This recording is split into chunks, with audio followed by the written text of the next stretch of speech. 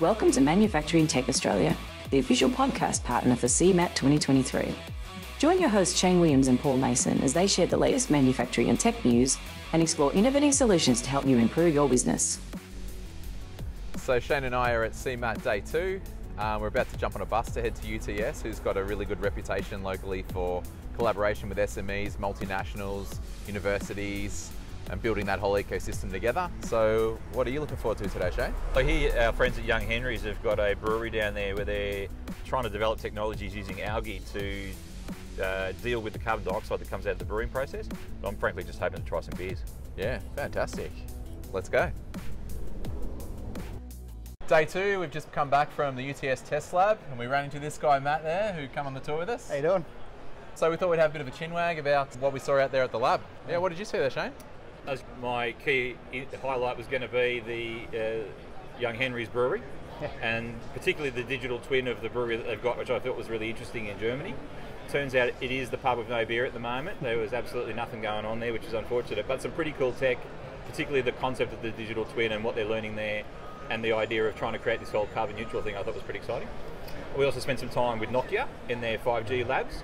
They reckon this is one of only 2 in the world, and it's one of their facilities based here in Sydney, and they're able to show us the 5G tech, the 4G tech, the fact that they're using that not just in a commercial context to be able to provide coverage for TPG and Optus, but also that they're using it in mines and things like that to run the robots, the trucks and whatnot, which I thought was pretty cool.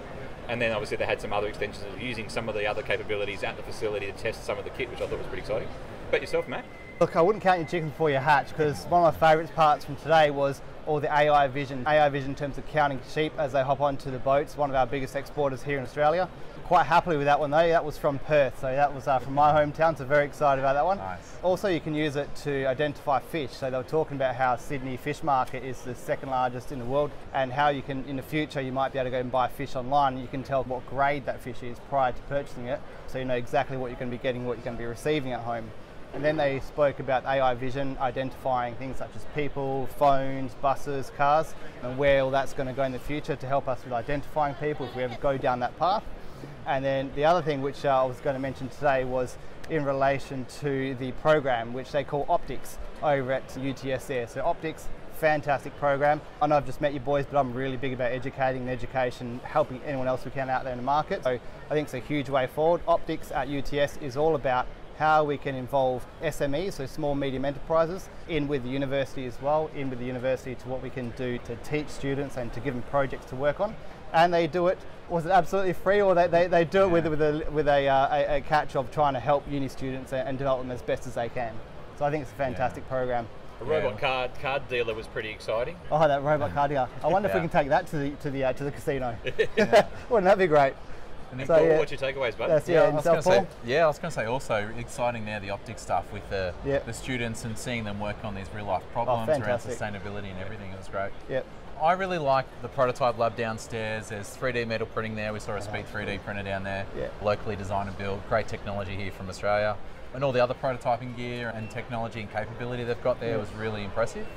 Also, largest fully anechoic chamber in the Southern Hemisphere. First time ever in that. Yeah, that was cool. That's impressive. It would immensely help me 20 odd years ago in my electronics engineering time, having one of those around. But so yeah, there was a full anechoic chamber, there was another full anechoic chamber and another semi-anechoic. So real great setup for prototyping and validation for any designers out there who want to make use of the lab there at UTS. So I guess overall pretty impressive setup. Very cool setup. And seemed to be very encouraging of collaboration with businesses. They give businesses all the rights to the IP that they develop there. So really collaborative, business first kind of culture. That's what I liked about it the most. Yeah, 100%. It was a great day there. I think a great exercise to go and see the uni and what they're doing to help develop. Absolutely. Yeah. All right, that's one in the bag for day 2. So 100%. Matt, thanks for being on the show. Thanks for having me on the show, and don't worry, I've re-downloaded the podcast. I've got it saved to my podcast, so my long flight back home to Perth, I've got some listening to do. Fantastic. Awesome. Thanks, guys. Thanks, Matt. Cheers, bud. I'm here with Michelle from Fork Pro. Michelle, welcome to Manufacturing Tech Australia. Thank you for having me. So you got to stand here, and behind us is the Forklift Championships, which I believe you might be giving away one of the presentations. Yes, I'm awarding the winner, I believe, so that's exciting. I've been watching them all day, some good calibre of operations there, so I'm excited to see who comes out with the win. Awesome, and can you tell us a little bit about Fork Pro? Fork Pro is a registered training organisation. We run material handling equipment training from a business-to-business perspective. So we go into warehouses in the logistics and warehousing and supply chain industries, and we provide all the material handling equipment training for the operators. We're based in New South Wales, but we run our services nationally. I have trainers in New South Wales, also in Queensland, but where needed, we'll travel to client sites. We've been around since 2002, 21 years this year. We're a family business, but we do it well and we do it with passion. And a pretty damn important one, if it sounds like. Very important. It was founded by Todd Brennan, who's still the CEO and director. He's very passionate, and as are the rest of us, about safety. We want everybody to go home at the end of the day. As you can see, these are high-risk pieces of equipment. We need to make sure that they're operating them safely so that they get to go home to their families. And I'm guessing things have changed a little bit in the last 25 years since I got my fork ticket? Exactly. Back in the day, you could get a logbook and just get your license pretty easily. This day and age, thankfully, Safe Work and the Australian standards have stepped in and made it a little bit harder to get their license. So most courses are 3 days long, and there's quite a formal license assessment process to prove that you're capable of operating such a high risk piece of equipment. So yeah. And we're watching the championships behind here, and a lot of the judging behind, as in not just speed, but safety in particular. Exactly. Yeah, it's all about safety at the end of the day. Sometimes when you're working in warehousing and logistics and things like that, time critical operations puts pressure on you. So what we like to do is take a step back, remind them that yes, these things are time critical, but you've got to be making sure that you're doing things safely. Because if you're not doing things safely and there's a catastrophic event, that's going to push the whole time sensitivity thing out the window. So we need to get home to our families at the end of the day. We're very passionate about that, and so we go in and just make sure that's happening. 100%. Oh, it looks like one of the contestants has just wrapped up. Thanks very much for being on the show. No worries. Thank you so much for having me. Cheers. We're here day 2 at the Knowledge Theatre at CeMAT 2023. We've had some really interesting guest speakers here over the last 2 days, and there's another day tomorrow where we're going to be hearing some more interesting topics around supply chain, logistics, smart warehousing, automation, the whole works. If you're interested in actually sitting down and getting into some of the deeper conversations around use cases, around case studies and what's gone wrong and what's gone well, this is really interesting. We got to listen to Anna yesterday talking about Amazon. She's been on the show before. The young fella from NAP was talking about the last mile earlier today. I don't know, tomorrow there's another panel discussion that's a lot around the sustainability and circular economy stuff. So get down here and check it out. It's pretty cool. So Tiago from Canap, welcome to the show, mate. Hey, thanks very much. Thanks for having me. Excellent. So you've just come off the Knowledge Theatre and you were talking all about innovations and efficiencies in the last mile of delivery. Yes. What can you tell us about what Canap's working on? So basically, Canap has some ideas how to tackle the problem of the last mile. When you have a holistic view of the last mile into a value chain, it's where we have most of the energy and efforts spent, almost 50% of it. So finding solutions to the last mile is a big challenge across the industry. And we from Canap, we have some specific products and solutions that are specifically designed and made to tackle the problem of last mile. Fantastic. So what are those solutions that you're working on at the moment? Is that something you're doing in the local market here? Yes, so actually one of the things that I mentioned is our micro-fulfillment centers that actually Woolworths, it's one of our partners, they have a few micro-fulfillment centers in our region.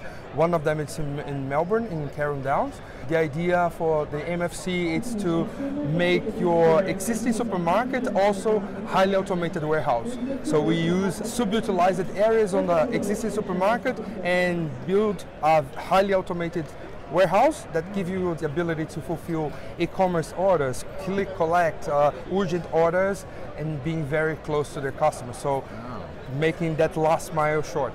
Wow, that's fantastic, because that whole market is changing so quickly. Like the whole click and collect area and customers expect more and more. Absolutely. I think with the pandemic, this whole trend that it was something that was coming up slowly, but suddenly boom, you need to do it. So we managed to get this implemented very quickly, and like we're saying, Woolworths were very keen to jump into the solution with us.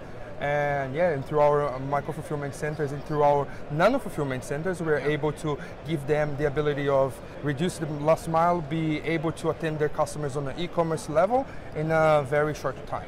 That's impressive. We've got some cool VR stuff here behind us. Something you use for simulation or planning, or what are you using that for? Yes, so basically with our VR we have some capabilities to show our customers how to handle and how to operate some of our equipment. We know that all the time when you talk about automation, that we still have that stigma to say, oh, we're going to be getting rid of people. And that's not actually how we promote automation. We want to make the life of the operators easier. So we want to make our machine to take care of as much tasks as possible to make the operation very simple. With something like this, you can pretty much hook it on and see how easy it is. It's very intuitive, very simplified, and very ergonomic as well. So the guys doing the picking would not be bending or stretching. It's a very comfortable solution. So it's just one of the ways that when we are in trade shows like this, we can show how easy it is to operate one of our systems. It's a blending of the digital and the physical world. 100%. That's the deal. That's great. Thanks for that, Tiago. Great. Thanks for Thank you very joining much, us today. Paul. Yeah. Here we are, end of day 2, CeMAT 2023. Pretty interesting day. We're here at the Big Ass Bar, drinking some Big Ass Lager, thanks to the sponsors. What was your highlight from today, bud? I think definitely UTS tour of the Tech Lab was pretty impressive. All the business to university collaboration, all the gear they've got there to support industry and building products and supporting with that technology was pretty impressive. We also saw some of the last minute delivery stuff from CeMAT. Yep. We also saw some stuff from the Knowledge Theatre. That was really impressive as well. There was loads of different speakers there if you wanted to learn something about logistics, supply chain and all the rest of it. Yeah, and we got to check out the forklift competition, see the finals for that and talk to Michelle from Fork Pro about some of the stuff that they're doing. I didn't win, but it was worth a shot. But good luck to them and congratulations to those who did. You didn't get your beer from the UTS lab either. Yeah, and yeah, UTS, the pub with no beer. How's that? Anyway, next time. Here we are at the Big Ass Bar at the networking drinks. If you get a chance, get down here tomorrow because there's still some pretty interesting stuff going on. Cheers. Yeah. See you tomorrow. Thanks for tuning in to Manufacturing Tech Australia with Shane and Paul, recorded on the traditional lands of the Bunurong and Wurundjeri people. For more information, jump on the manufacturingtech.au website. Remember to hit the follow button to join us again next time as we continue to explore the intersection of manufacturing and technology.